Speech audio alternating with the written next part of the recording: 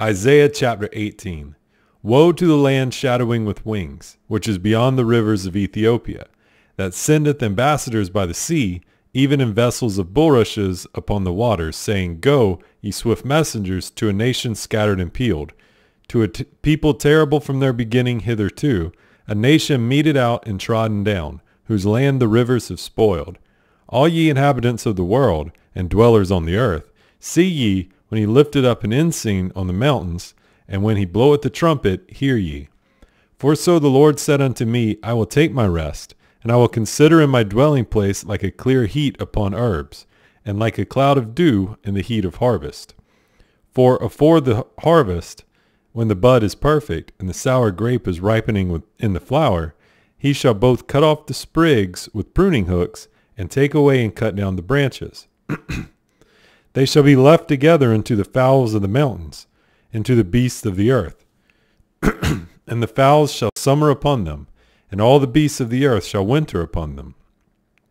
In that time shall the present be brought unto the Lord of hosts of a people scattered and peeled, and from a people terrible from their beginning hitherto, a nation meted out and trodden under foot, whose land the rivers have spoiled, to the place of the name of the Lord of hosts, the Mount Zion. The burden of Egypt. Behold, the Lord rideth upon a swift cloud, and shall come into Egypt, and the idols of Egypt shall be moved at his presence, and the heart of Egypt shall melt in the midst of it. And I will set the Egyptians against the Egyptians, and they shall fight every one against his brother, and every one against his neighbor, city against city, and kingdom against kingdom. And the spirit of Egypt shall fail in the midst thereof, and I will destroy the counsel thereof, and they shall seek to the idols, and to the charmers, and to them that have familiar spirits, and to the wizards. And the Egyptians will I give over into the hand of a cruel lord, and a fierce king shall rule over them, saith the Lord of hosts. And the waters shall fail from the sea, and the rivers shall be wasted and dried up. And they shall turn the rivers far away, and the brooks of defense shall be emptied and dried up. The reeds and flags shall wither. The paper reeds by the brooks, by the mouth of the brooks, and everything sown by the brooks shall wither, be driven away, and be no more. The fishers also shall mourn, and all they that cast angle into the brooks shall lament, and they that spread nets upon the waters shall languish. Moreover, they that work in fine flax, and they that weave networks shall be confounded, and they shall be broken in the purposes thereof, all that make sluices and ponds for fish. Surely the princes of Zoan are fools. The counsel of the wise counselors of Pharaoh is become brutish. How say ye unto Pharaoh, I am the son of the wise, the son of ancient kings? Where are they? Where are thy wise men? And let them tell thee now, and let them know what the Lord of hosts has purposed upon Egypt. The princes of Zoan are become fools. The princes of Noph are deceived. They have also seduced Egypt, even they that are the stay of the tribes thereof. The Lord hath mingled a perverse spirit in the midst thereof, and they have caused Egypt to err in every work thereof, as a drunken man staggereth in his vomit. Neither shall there be any work for Egypt, which the head or tail, branch or rush, may do. In that day shall Egypt be like unto women, and it shall be afraid and fear because of the shaking of the hand of the Lord of hosts, which he shaketh over it. And the land of Judah shall be a terror unto Egypt. Every one that maketh mention thereof shall be afraid in himself, because of the counsel of the Lord of hosts, which he hath determined against it. In that day shall 5 cities in the land of Egypt speak the language of Canaan, and swear to the Lord of hosts. One shall be called the city of destruction.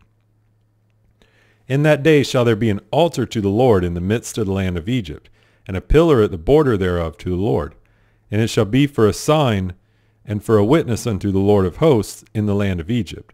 For they shall cry unto the Lord because of the oppressors, and he shall send them a Savior, and a great one, and he shall deliver them.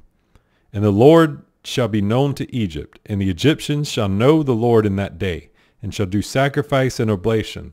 Yea, they shall vow a vow unto the Lord, and perform it. And the Lord shall smite Egypt, he shall smite and heal it, and they shall return even to the Lord, and he shall be entreated of them, and shall heal them. In that day shall there be a highway out of Egypt to Assyria, and the Assyrian shall come into Egypt, and the Egyptian into Assyria, and the Egyptians shall serve with the Assyrians. In that day shall Israel be the third with Egypt and with Assyria, even a blessing in the midst of the land. Whom the Lord of hosts shall bless, saying, Blessed be Egypt my people, and Assyria the work of my hands, and Israel mine inheritance. In the year that Tartan came unto Ashdod, when Sargon the king of Assyria sent him, and fought against Ashdod, and took it, at the same time spake the Lord by Isaiah the son of Amos, saying, Go and loose the sackcloth from off thy loins, and put off thy shoe from thy foot. And he did so, walking naked and barefoot. And the Lord said, Like as my servant Isaiah hath walked naked and barefoot 3 years for a sign and wonder upon Egypt and upon Ethiopia, so shall the king of Assyria lead away the Egyptians prisoners, and the Ethiopians captives, young and old, naked and barefoot, even with their buttocks uncovered, to the shame of Egypt. And they shall be afraid and ashamed of Ethiopia their expectation, and of Egypt their glory.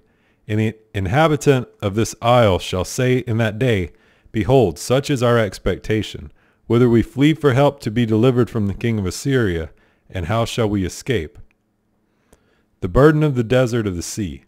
As whirlwinds in the south pass through, so it cometh from the desert, from a terrible land. A grievous vision is declared unto me. The treacherous dealer dealeth treacherously, and the spoiler spoileth. Go up, O Elam, besiege, O Media. All the sighing thereof have I made to cease. Therefore are my loins filled with pain. Pangs have taken hold upon me, as the pangs of a woman that travaileth. I was bowed down at the hearing of it. I was dismayed at the seeing of it. My heart panted. Fearfulness affrighted me. The night of my pleasure hath he turned into fear unto me. Prepare the table, watch in the watchtower. Eat, drink. Arise, ye princes, and anoint the shield. For thus hath the Lord said unto me, Go, set a watchman, let him declare what he seeth. And he saw a chariot with a couple of horsemen, a chariot of asses, and a chariot of camels. And he hearkened diligently with much heed. And he cried, A lion! My Lord, I stand continually upon the watchtower in the daytime, and I am set in my ward whole nights. And behold, here cometh the chariot of men, with a couple of horsemen. And he answered and said, Babylon is fallen, and all the graven images of her gods he hath broken into the ground. O my threshing, and the corn of my floor, that which I have heard of the Lord of hosts, the God of Israel, have I declared unto you. The burden of Duma. He calleth to me out of Seir. Watchman, what of the night? Watchman, what of the night? The watchman said, The morning cometh, and also the night. If ye will inquire, inquire ye. Return, come. The burden upon Arabia. In the forest in Arabia shall ye lodge, O ye traveling companies of Dedanim. The inhabitants of the land of Tema brought water to him that was thirsty. They prevented with their bread him that fled. For they fled from the swords, from the drawn sword, and from the bent bow, and from the grievousness of war. For thus hath the Lord said unto me, Within a year, according to the years of an hireling, and all the glory of Kedar shall fall. And the residue of the number of archers, the mighty men of the children of Kedar, shall be diminished. For the Lord God of Israel hath spoken it. The burden of the valley of vision. What aileth thee now that thou art wholly gone up to the housetops? Thou that art full of stirs, a tumultuous city, joyous city. Thy slain men are not slain with the sword, nor dead in battle. All thy rulers are fled together. They are bound by the archers. All that are found in thee are bound together, which have fled from far. Therefore said I, Look away from me. I will weep bitterly. Labor not to comfort me, because of the spoiling of the daughter of my people. For it is a day of trouble, and of treading down, and of perplexity by the Lord God of hosts in the valley of vision, breaking down the walls, and of crying to the mountains. And Elam bare the quiver with chariots of men and horsemen, and Ker uncovered the shield. And it shall come to pass that thy choicest valleys shall be full of chariots, and the horsemen shall set themselves in array at the gate. And he discovered the covering of Judah, and thou didst look in that day to the armor of the house of the forest. Ye have seen also the breaches of the city of David, that they are many, and ye gathered together the waters of the lower pool.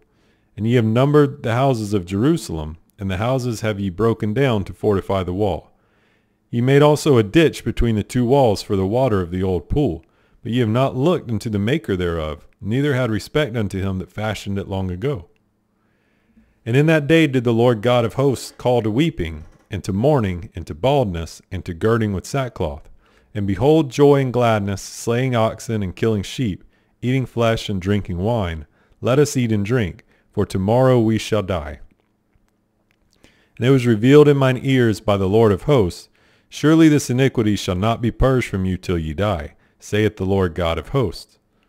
Thus saith the Lord God of hosts, Go, get thee unto this treasurer, even unto Shebna, which is over the house, and say, What hast thou here?